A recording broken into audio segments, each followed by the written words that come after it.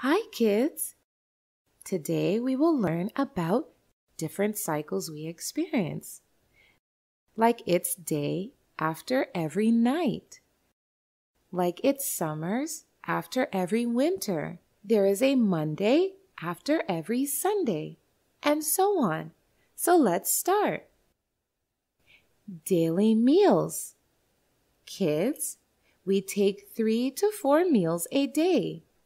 First we have breakfast, then lunch, dinner, and then again breakfast in the morning. So it's also a cycle. Days of the week. We have days of the week, Sunday to Saturday, and then again Sunday. So it's a cycle. Months of the year. We have months of the year, January to December, and then again January. So it's a cycle. Now let's learn some more cycles, which are not that easy to understand. They are a bit complicated, like it's a day after every night. Now let's try to understand how does it happen. Kids, we live on a planet which is named as Earth, and it's called a blue planet because 70% of the Earth is covered with water. Kids, have you ever wondered how do we experience day after night, then again day and night? So, let's see how does it all happen. First of all, let's see what is axis of Earth. Axis is a straight line passing through the center of the Earth, and our Earth rotates around this axis like this. It takes 24 hours to complete one rotation along its axis, and this rotation is the reason for what we see as day and night. As while rotating, the side which faces the sun experiences daytime,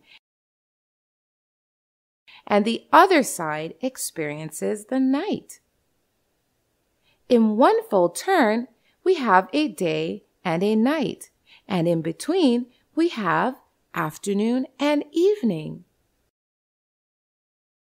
As the Earth rotates, the amount of light reaching any particular place changes.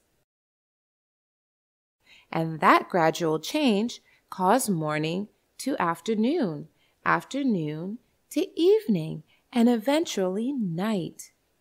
And then again, the gradual change in position causes night to morning, morning to afternoon, and afternoon to evening, and eventually night, and so on.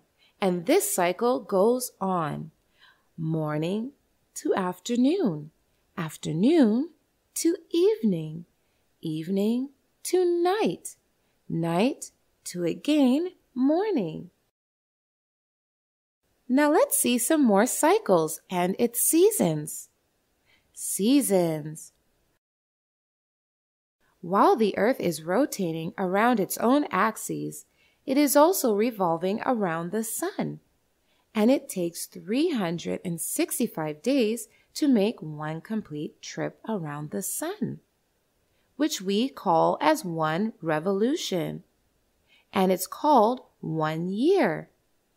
And as the Earth is slightly tilted on its axis, that is, one portion of the Earth is tilted towards the sun and one away from the sun. The portion that is tilted towards the sun experiences more heat and light, and we say it's summers there. And the portion which is tilted away from the sun experiences less heat and light, and we say it's winters there.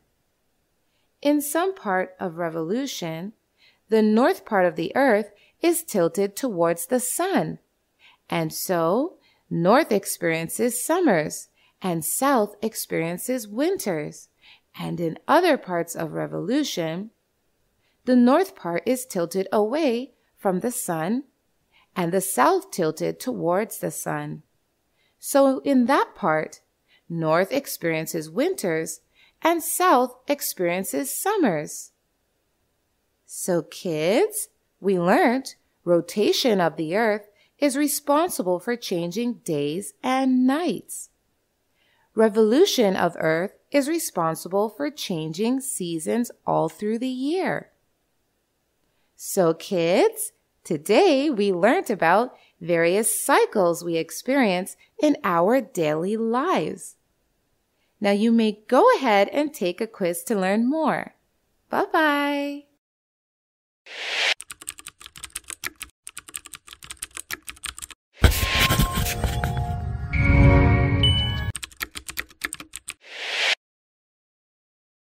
TutWay has thousands of animated videos on math, English, and science to clear the core basics of these subjects.